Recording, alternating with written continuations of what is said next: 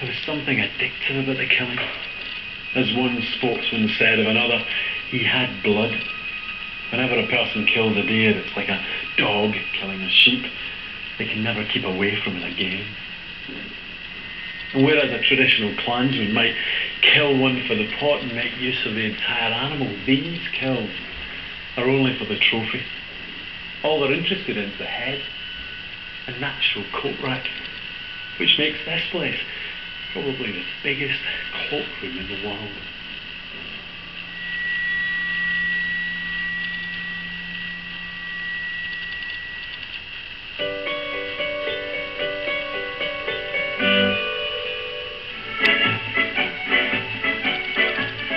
Highland dancing is second nature to Duncan MacLean.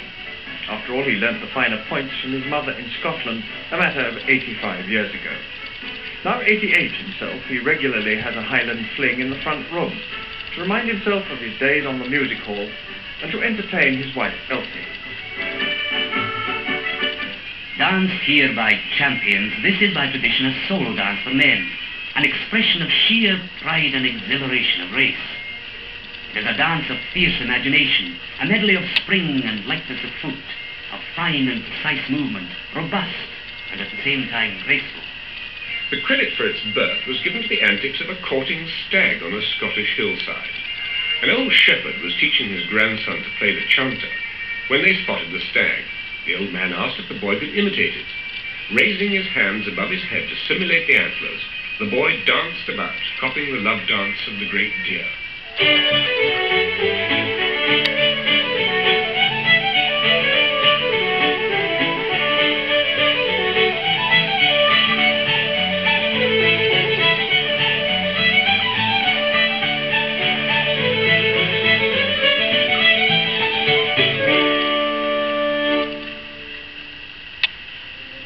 These are animals the locals live in fear of. They approach silently and they hunt in packs. Once they've attacked, they return relentlessly in the pursuit of blood. Escape is impossible. They are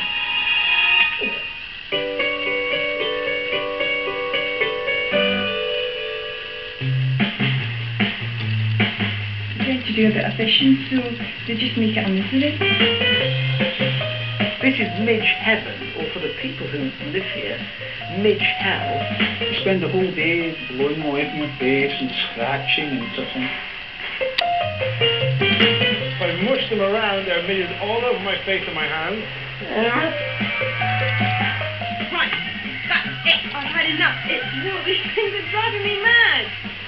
I'm afraid it's time for the head there. The number one reason, sadly, that people don't come back to Scotland for a holiday, midgets.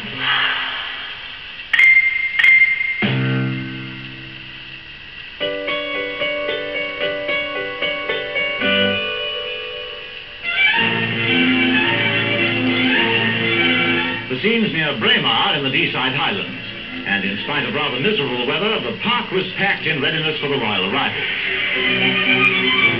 Princess Alexandra wearing an Inverness cape.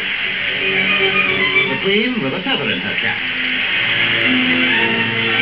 Princess Anne and Prince Philip. The Queen Mother was also there, and in salute to the royal family on holiday in Scotland, the skirl of the pipes. I now declare these games open!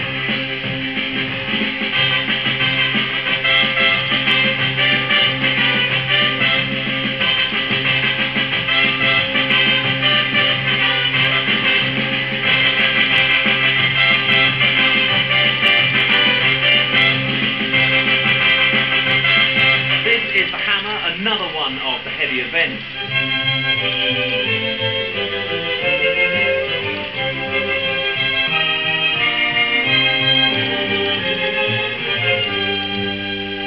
And there's one other event which also takes a great deal of technique. It's perhaps the most famous event of all in any Highland Games, and that's tossing the caber. Unlike golf, this is a Scottish sport that has never found much favour south of the border. But in Glenfinnan, a successful caber tosser is rated very highly indeed. Although the day Highland man first tossed the caber isn't recorded, it happened, legend assures, many hundreds of years ago when woodmen developed the technique of catapulting trees into the river for their journey to the sawmills. It has to land on its nose and pitch right forward. Otherwise, no go. Strength and perfect timing are two of the main essentials, plus a certain amount of agility if things should not go the right way. It's yours. It's mine if I want it. It is. Go on!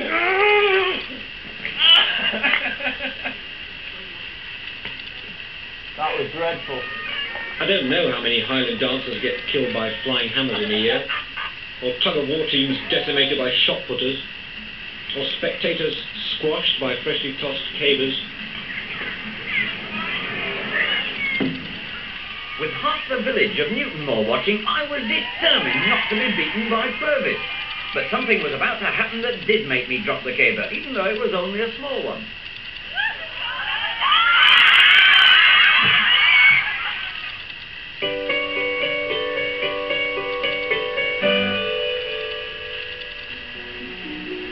Yes, there's room for more children and more people in the Highlands. It's terrible to think that little more than a century ago, thousands of crofters were driven from their homes in the glens to make room for sheep farmers and sportsmen from the south. The side tragedy still lie heavy on the land. Oh, I'll not deny things are better now than when Geordie Mackay was a boy. But for all that, crofting is very much what it always has been. We have our 3 or 4 acres, and we have to work hard to grow a few potatoes, some vegetables for the house, a patch of oats, some hay, and a few cabinets for the beasts in the winter. And above the croft, on the slopes of the hills, we have our common ground where the sheep and the cattle are grazed. Highlanders are often visualized as just purveyors of good fishing, shooting and glorious scenery. Yet the crofters are very different beings. With their small farms and ancient implements, they toil hard for their livelihood. On the moors, the top layer of soil is removed to disclose the peat beds, from which the precious fuel is dug.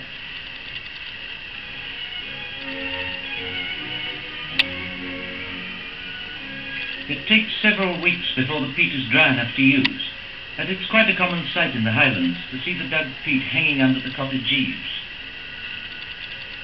Time seems to have stayed its hand in many parts of the Highlands, and spinning and weaving is still the work of nimble fingers and inherited skill. But the whole world knows the wonderful cloth that these industrious folk produce. This is Ian, a boy with a question mark over him. He's growing up in the Highlands of Scotland on a small farm above Loch Ness and the Munster. What does the future hold for Ian and for thousands of other youngsters like him in this remote corner of Britain? For more than a century there's been a steady drain of people from the Highlands. But some do say, young Ian's father and mother for instance, they saw the Highlands as a place of opportunity. Mr. and Mrs. Jack gave up city life and secure positions and bought themselves a tough job, a derelict croft, fields unfenced and choked with weeds.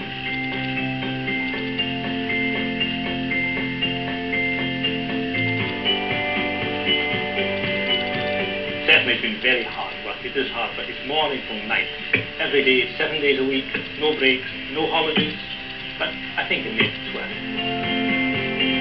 Worth it for the sake of Ian, to give him the heritage of a country upbringing in close touch with nature. The main idea, of course, is to get as much of this land as we can under grass. And with the grass, we then can put cattle. And I think it is in cattle and in young calves that the future, at least our future lasts anyway, and the future of many small people.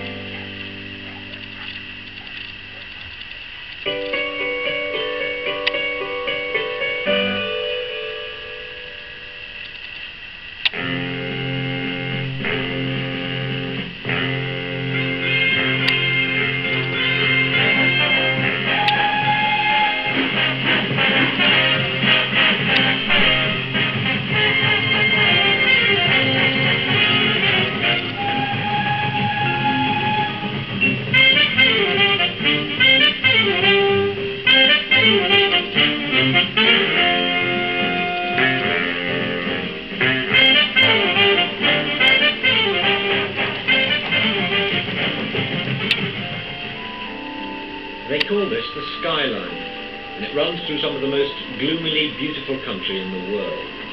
Country which looks and sounds as if it's out of Tolkien, with names like the Valley of Drizzle, and Raven Rock, and the Black Water. The lochs and lonely crags and empty moors it passes through are thick with legends of giants and beasts, and one particularly fearsome witch known in the trade as Hairy Agnes. Honestly, it says so in the British Rail brochure. This is, without any exception, the most magnificent railway journey in the British Isles. The Mallee line, from Fort William to the sea, and the observation car lets you see it proper. Rivers and mountains, birch trees, heather, bracken, and trout rings breaking on the lochs. Many of these little crofting communities in the Western Highlands are 60 miles or more from the nearest railway station. Aye, and before they made the new road, it was 3 days by horse or 5 on foot over the hills to Laird. But now we have the mail car. Every day the mail car from Laird comes over to Achrishgill, bringing letters and parcels, news from the outside world and stores for the shop. A son home on leave, maybe. Hello, here's Matthew Ross home on leave. By Jove, and he's looking well. It must be 3 years since he was home, Matt. But the most devoted family must meet the outside world sometimes. So usually the farmer provides transport twice a week to the nearest village or town, so that the wife can get her shopping done and her man meet his friends. Before the trains came, the 30-mile journey from Fort William to the coast had to be done in a horse-drawn coach, bumping crazily over rough cart tracks. It took 7.5 hours to get there, so long that you could never get back the same day.